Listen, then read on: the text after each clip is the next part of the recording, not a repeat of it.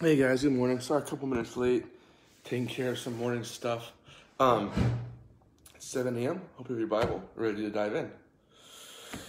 We're going to be in the book of Psalms, as we have been for this whole thing, this whole fun deal.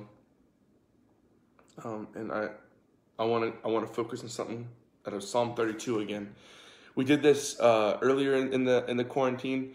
We did this different times in quarantine and even for Awaken and preaching. But I want to do it again. Psalm 32, verse 2 says, "Blessed is the man against whom the Lord counts no iniquity, and in whose spirit there is no deceit." This verse has absolutely changed my life. Blessed is the man against whom the Lord counts no iniquity. We see it in the New Testament. We read it in the New Testament. But, I mean, this is where it comes from, where, guys, if you're a child of God, if you're a son or daughter of the Lord counts no iniquity against you. Like, you're not guilty at all. You don't owe anybody. You don't have to go pay a sentence. You don't have to serve time, metaphorically speaking, spiritually. You can still break laws and do things on this earth that will make you go serve time. But not with Jesus. Then from that place, not having iniquity counted against us, it should bring us to a place of holiness where there's no deceit in our heart or in our spirit. Where not only am I forgiven of my sin, but from that place of forgiveness, I refuse sin. I say no to sin. I say yes to Jesus. And I'm thankful of this place of salvation and grace. There's no condemnation. Come on.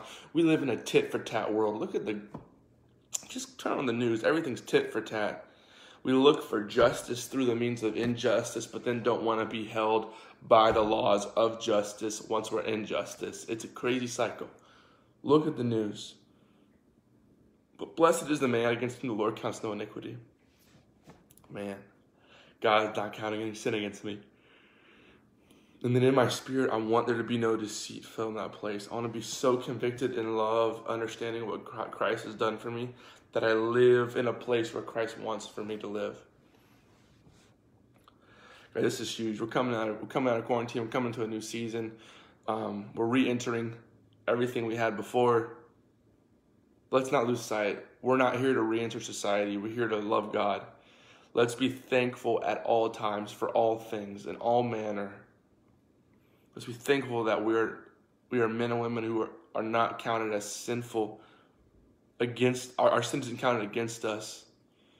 Yet it is passed over. And as you see in Psalm 23, from east to west, God discards it, throws it away. But let's not take for granted the things that God's given us. Not in this country necessarily, but in the kingdom. The place where we're going to live forever, guys. This is big. Go ahead and read the rest of Psalm 32 today, guys, and just get rocked. It'll rock you. It'll mess you up. This is a good one. This is a good psalm. It will mess you up. Go ahead and read this. I hope you guys have a good day today. I hope you guys are staying in check with what's going on. Harvesttimefamily.org/coronavirus. Check in there. Figure out what's going on, what the ministries are doing, what the church is doing. And then also, Awaken, we're having our first worship night corporately, June 16th, 7 to 8:30 p.m. at the Eau Claire campus. Please show up. Please come worship with us. It's going to be an awesome time. And then don't forget, guys, tonight, check in at 9 p.m. Pastor Kim's going to tuck you guys in with the nightly devotional. And I will see you guys soon. Sorry for the late entry. I had to take care of some stuff. Psalms 32. Blessed is the man against whom the Lord counts no iniquity, and in whose spirit there is no deceit. Let this be said of us, okay?